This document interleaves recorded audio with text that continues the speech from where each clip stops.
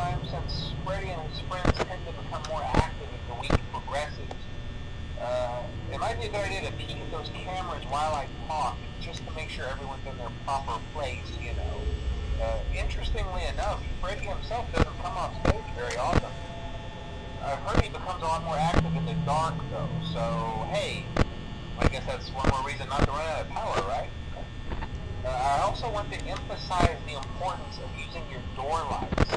There are blind spots in your camera views, and those blind spots have to be right outside your doors.